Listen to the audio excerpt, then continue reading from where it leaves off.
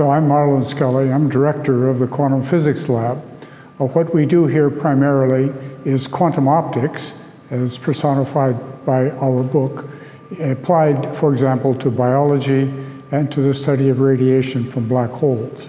I'm pleased to have our younger people telling you the stories of the individual projects, and we're glad to be having the opportunity to share these thoughts. So an overview of what we're doing here at Baylor in conjunction with our laboratories at Texas A&M and at Princeton is the application of ultra-short laser pulses to problems of interest in biology and biophotonics. For example, our group was the first to detect anthrax in real time.